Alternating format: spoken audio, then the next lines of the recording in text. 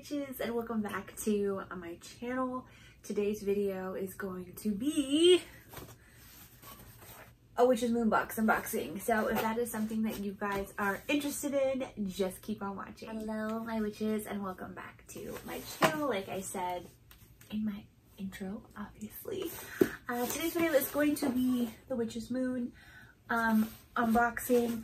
I know I said before that these don't do very well on my channel lately, but I thought I would still share it with you guys. This box is amazing. Like, I absolutely love this box. What is in this box is so cool. It is just cool. And so I had to share it on YouTube. I'm going to make this also into an IGTV, so if that's something you guys are interested in, just head over to Instagram. I will put my Instagram name, it's just the same name as what I have here, on YouTube, but I will try to link it this time. I don't think I've tried to link it before, and I don't think it actually linked. So anyways, this is September's Witch's Moon box. It is called The Witch's Call. So it is really cool. I will show you, as always, on top, pamphlet. This is our Oracle card. You get a spell card and artwork. Always on top of your box, like in the top, but on top. I love it. I will show you these after I show you what is in the box, because what's in the box goes with the artwork and the spell. So it'll be all coming, just gotta wait and bear with me.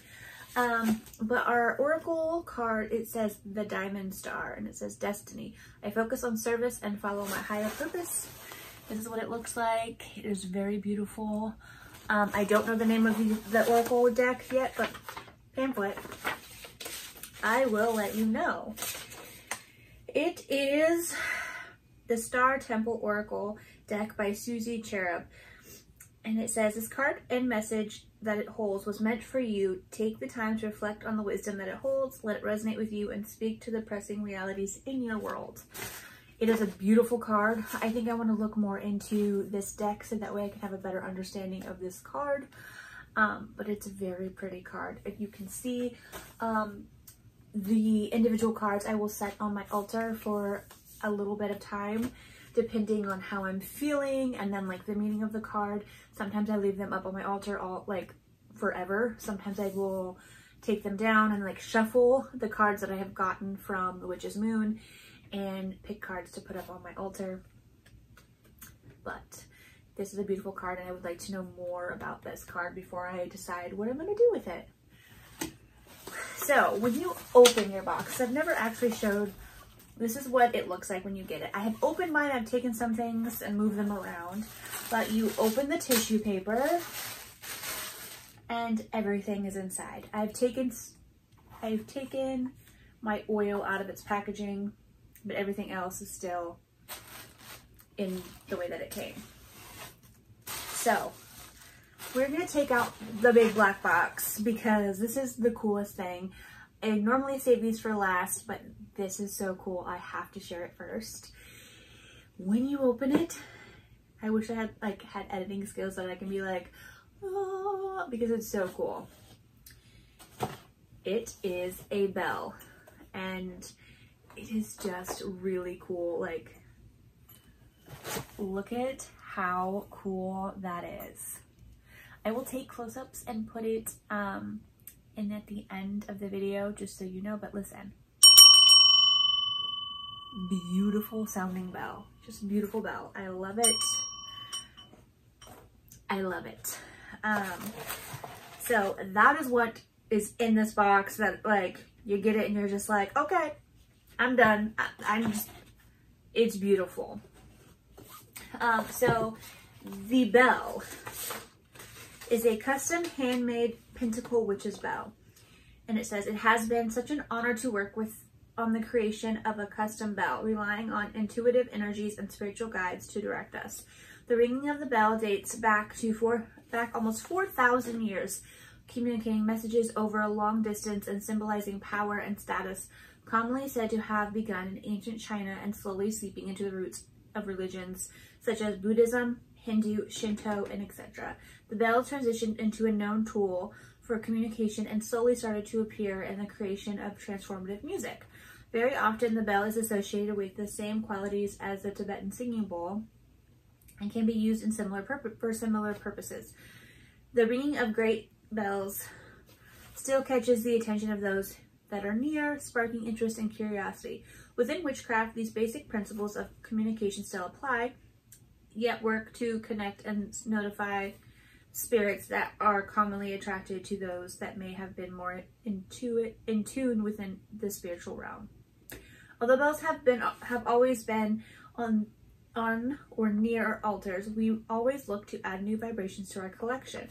So before I finish reading this, we've gotten this bell from the Witch's Moon before.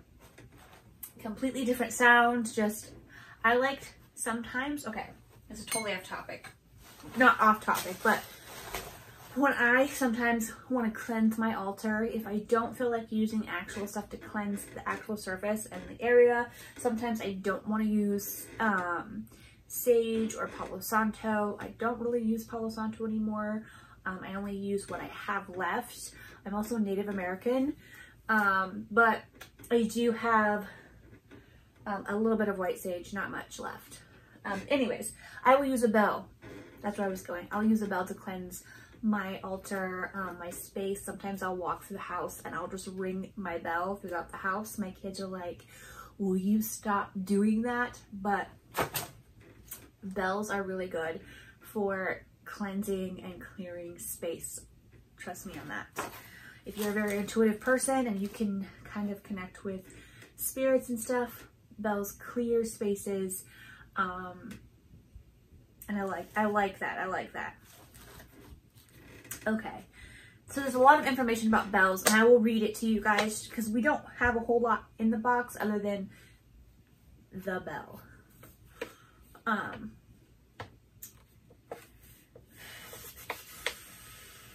Okay, providing us with an array of, we are always looking to add new vibrations to our collection, providing us with an array of energetic tools that may strike a different essence with each ring. Associated with divine source of creation, the bell resonates with the goddess and is used to invite these powerful energies into our rituals and sacred spaces. Calling upon the elementals, watchers, and spirit guides are only a small part of many uses of the sacred bell. A very programmable tool, the witch's bell is used to clear away negative energies by demanding that the space around you be pure and relevant to your intentions. So that's what I was saying, like you can clear your space if you feel like the negativity. So like for me, sage or any like white sage, other types of sage can clear energy, but it also can remove good energy. And so that's why I like ringing the bell, because you can make sure like you are programming that tool to work for you and what you need. Does that make sense? I hope it does. It says the ringing of the bell can also call upon angels, spirit guides, ethereal energies, and other entities that you may wish to assist you in your work and spiritual development.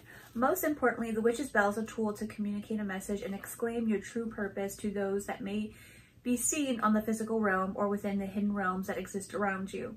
Sitting atop the handle of this bell is a representation of the great talons, providing reassurance of the safe passage.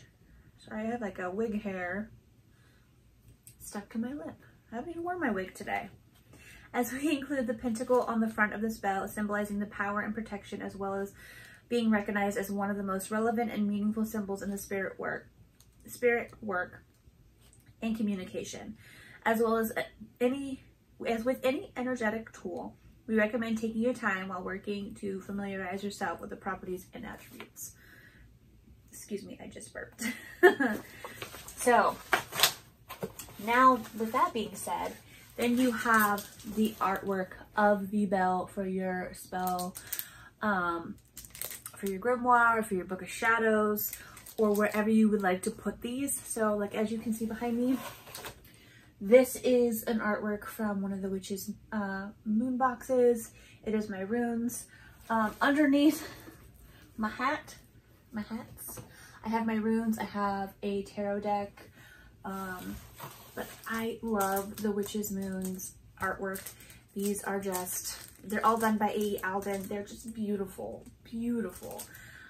If you could ever get yourself a box, because I know they have cut off subscriptions, I think to a certain point. If you could ever get your hands, because sometimes they have people cancel or they have extra boxes made, get them, because these boxes are so worth it. But I love the artwork. And so this is also the spell that you get, and I will put a close-up of it at the end so that way it's not so far apart and you're like straining to see. But it is Ringing of the Bells. It talks about it is done also by A.E. Alden and G. Ibis.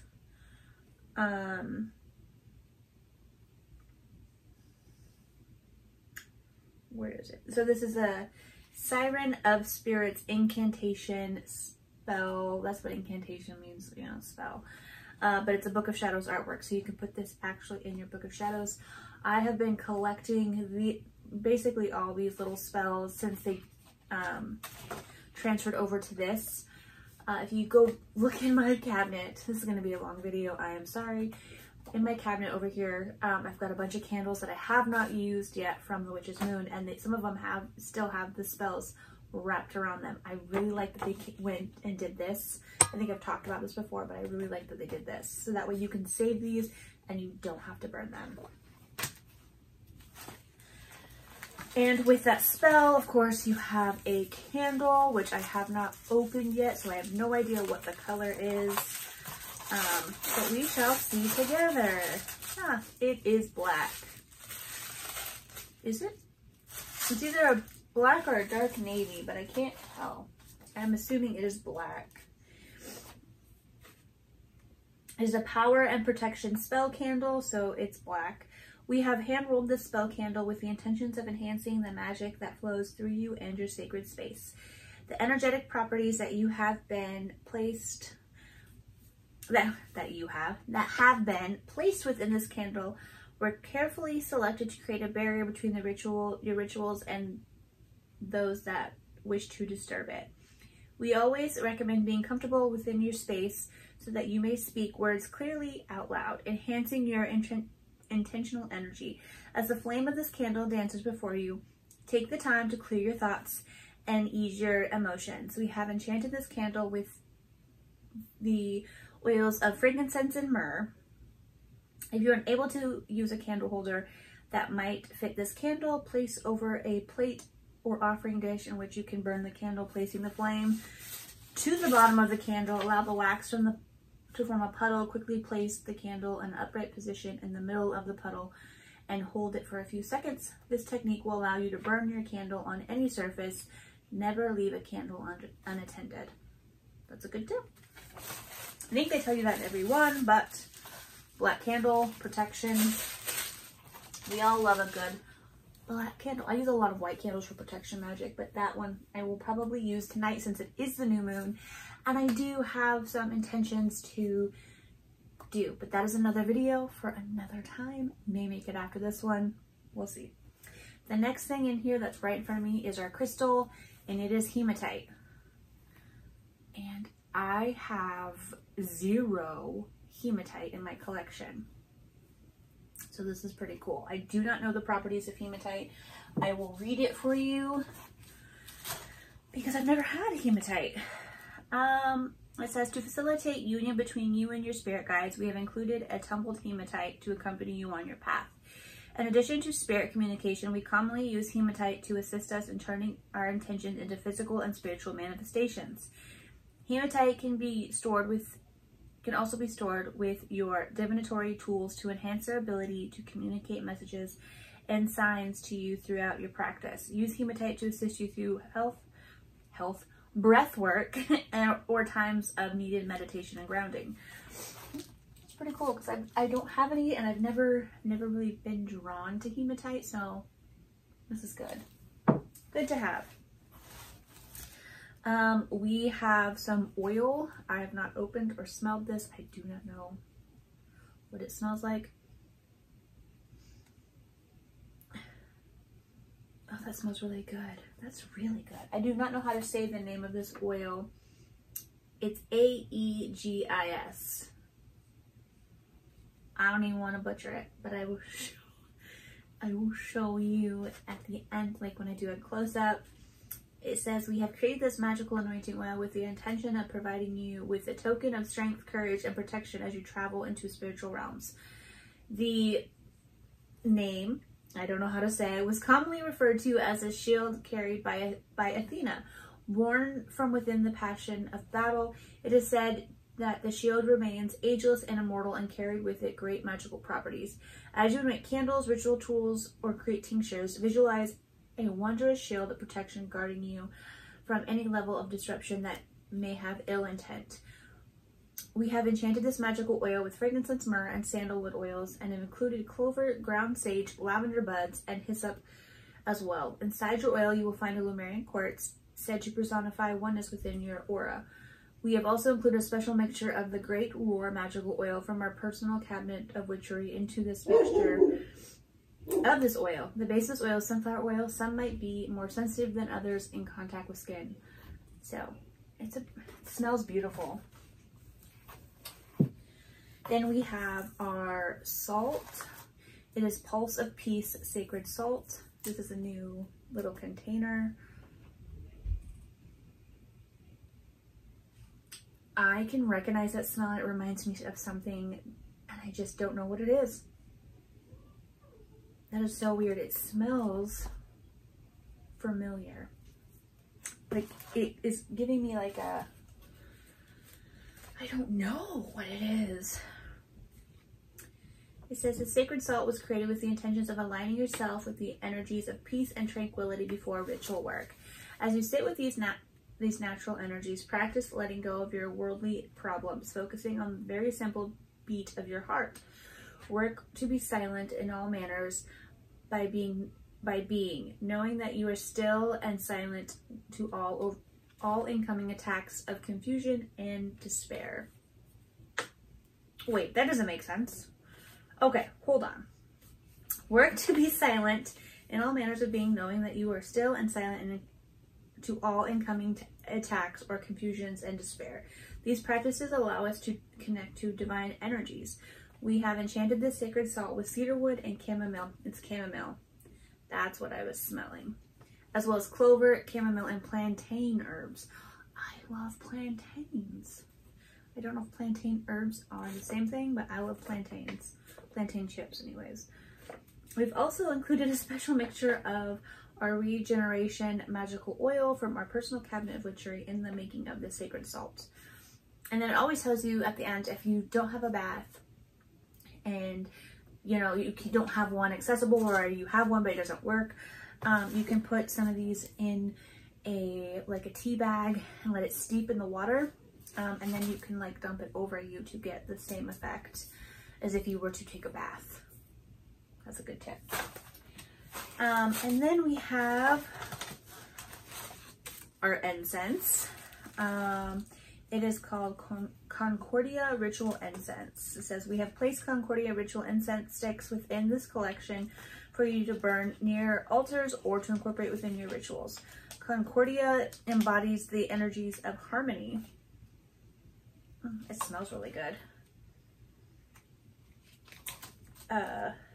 Unity and sympathy. As the smoke of this incense wafts through your surroundings, visualize the unity between you and your true intentions becoming more intimate and meaningful. This smell, like, it just smells witchy.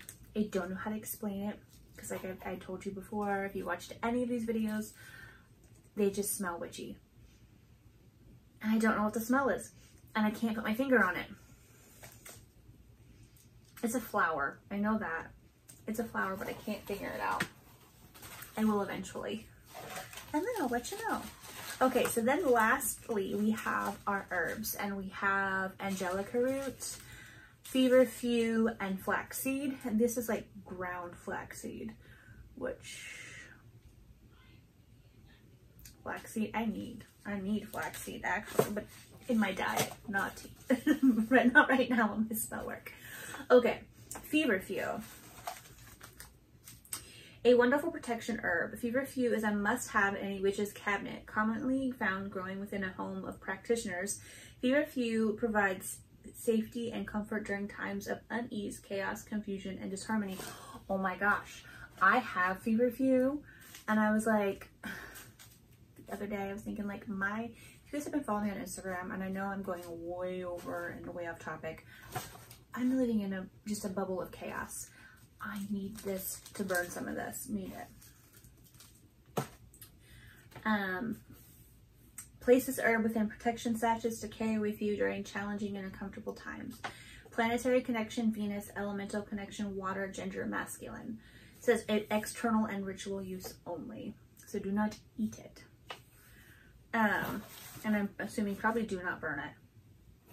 You probably have to make a sachet,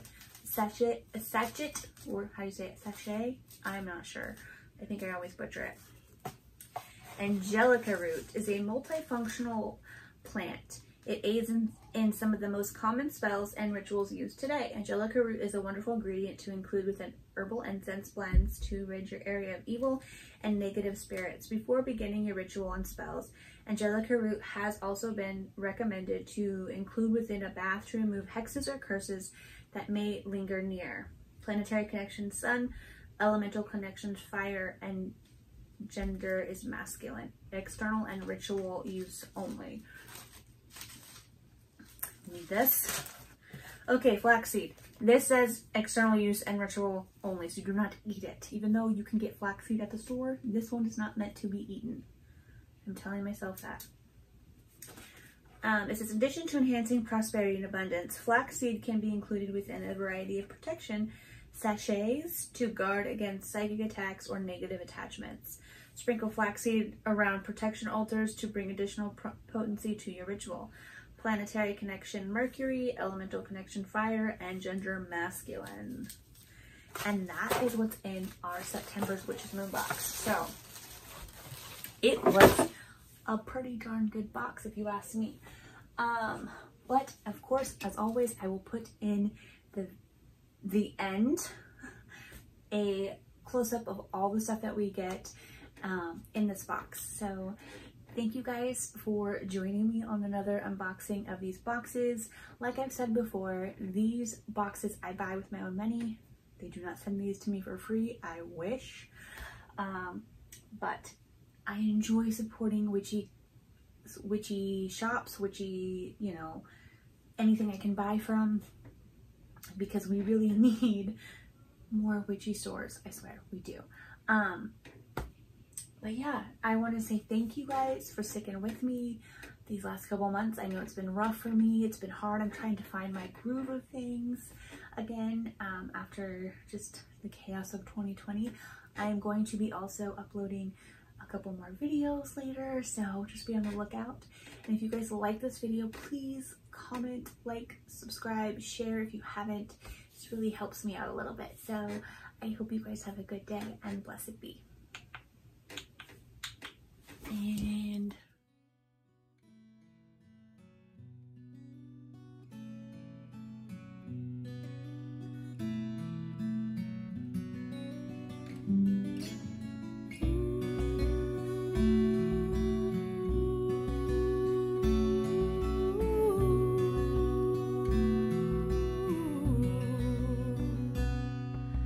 dark some night and shining moon, balance of the dark and light, hark any witch's rune as we perform.